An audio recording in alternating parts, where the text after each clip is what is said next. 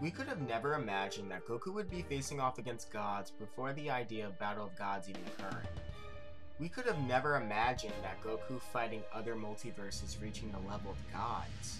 Needless to say, Goku's potential is vast and pretty much limitless, as displayed countless times throughout the entirety of Dragon Ball Super. Even though Dragon Ball Super is now on break and we don't really know when it's going to come back, we have an idea of what can possibly occur when the show returns or ends, as the ending of Dragon Ball Z and the continuation of Dragon Ball Heroes. If you're new to this channel and want to see more content revolving around Dragon Ball, be sure to hit that subscribe button and turn on all post notifications to never miss and be left out on an upload. Also, if you're excited about me explaining the events that might occur for Goku after Super, then hit that like button too, as we have watched Goku progress through the entirety of Dragon Ball Super's run. We have seen him do not only the impossible, but perform extraordinary feats, such as achieving God Ki, which enhanced his Super Saiyan forms, to becoming the student of Whis, an angel who trained Lord Beerus, to mastering Kaioken with Super Saiyan forms, to fighting against mortals that had inevitably forced him to unlock a sacred technique that not only the gods could have completely mastered, Ultra Instinct. Goku was even able to befriend the destroyer and creator of everything, Lord Zeno. It's clear that Goku has gone through multiple instances of where his limit was challenged, and has time after time broken through each one. Goku doesn't make it too hard to figure out his goal throughout Dragon Ball Super, as he states it in the very first episode of Dragon Ball Super. Multiple times, he has claimed that all he just wants to do is fight very strong opponents. He wanted to fight against mortals and gods to break his limits and become stronger than he ever was. This isn't a new ideology, as this was his common goal throughout the entirety of Dragon Ball and Dragon Ball Z. This goal is the reason why he's at the level he is at right now. Even in the Dragon Ball Super Broly movie, after finding out how Broly displayed his monstrous power, Goku never wavered. He wants to test out his limits again by associating Broly as a rival, as he implied at the end of the movie. It's quite funny because even in Dragon Ball Heroes, we get a glimpse of how powerful Goku would be if he ever trained with the Grand Priest. Now we can get into what Goku's role will most likely entail when Dragon Ball Super finishes. Goku's character is always about pushing beyond his limits and trying to find ways to improve himself.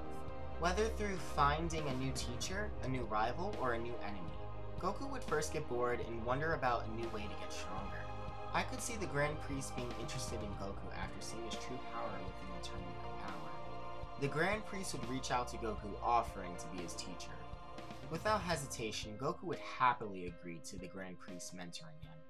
The Grand Priest would teach Goku how to activate Ultra Instinct at will, resulting in Goku truly mastering Ultra Instinct.